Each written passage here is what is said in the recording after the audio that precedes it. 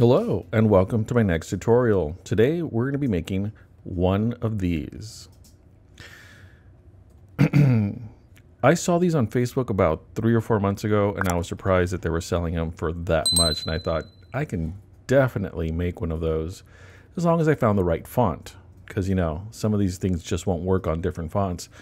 But I wasn't going to make one until a teacher, a friend of mine, said, hey, I would love one of those. I thought, okay, fine, I'll give it a try. And I figured it out accidentally, but I did figure it out. So we're going to start off with Google Drawings. It's right here. You can get a free account. It doesn't cost anything. You just go to Google Drawings and do a search and it should show up. And it's a free account. Again, don't have to do anything to have it. And we're going to open up a text box. Click it right there, and I'm going to put in somebody's name. I don't know, somebody awesome like me. Control A. Now here's the important part. You can try different fonts, but the one that I found works consistently is this one right here, Pacifico, because it connects all the words together automatically, and you need something like that.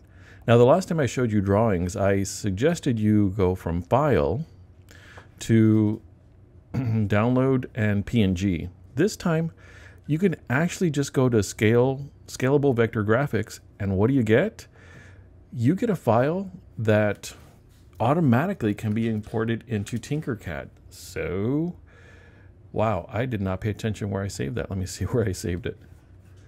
Teacher gift. I'm calling this a teacher gift because that's how, I'm going to remember. So here's her design. Now I'm going to import mine. Import, choose file.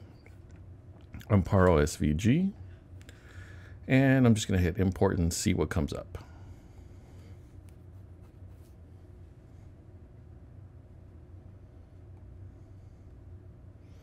Let me move that.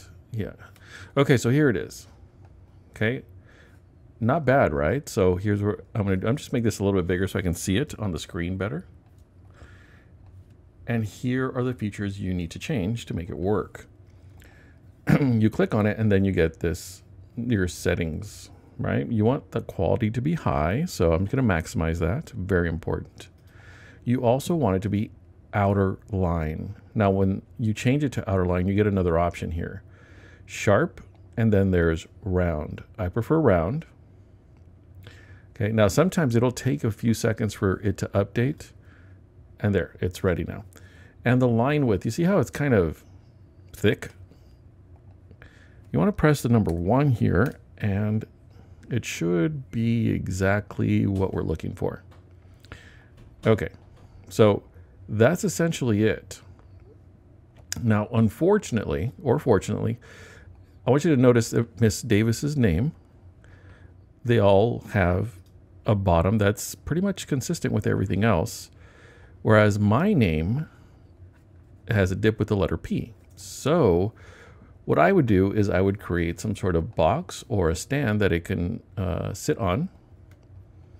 That way it won't fall over when you print it.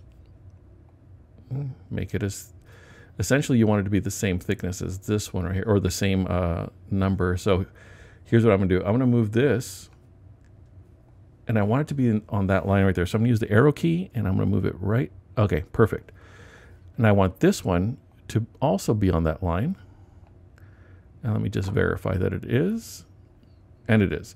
So now you see how it's sticking into that right there? You don't want that. You just want it to be inside. Oh, I'm going to change the snap grid.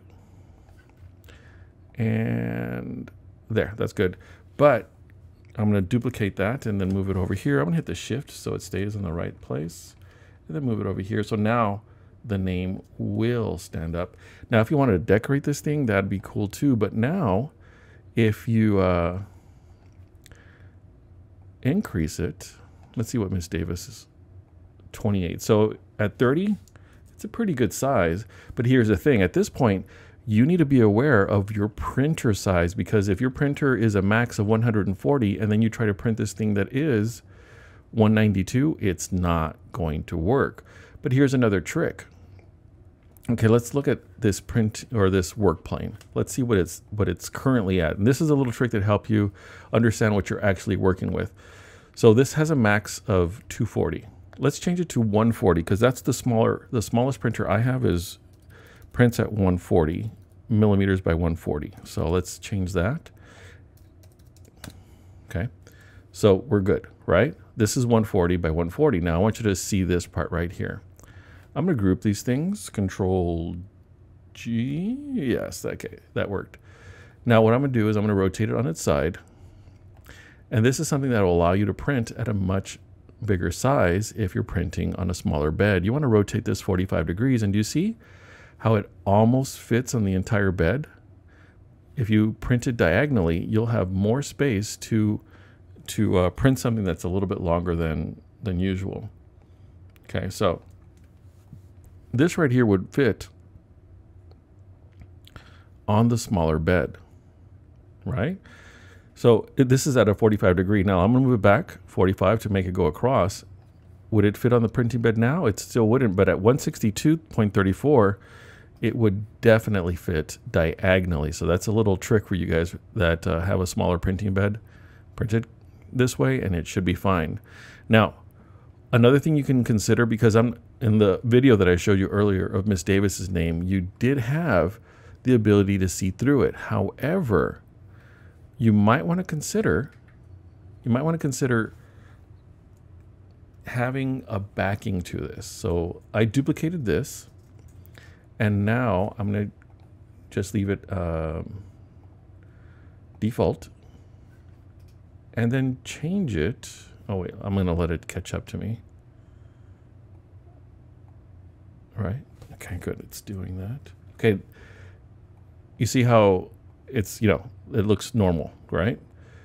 Another thing you can do is move it down, and let's just make this 1. So now when you print this, you want to print this facing up. That way you don't need any supports. Same thing here. You want this facing up, which is going to reduce your printing size. But again, the little trick I showed you still works. It just has to be smaller than the printing bed itself. So there you go. But I want you to see this. See, now her name will have a little backing down at the bottom, and you'll be able to create some shade inside of here, and the name will actually stand out more if you do this. So that's another option. Just make sure it's not too thick, and if it's printing up, you won't need any supports, and that is always a plus. All right, well, thanks for watching this, and I hope you subscribe and like and hit the notification. That way you know when my next video comes out, and have a great day.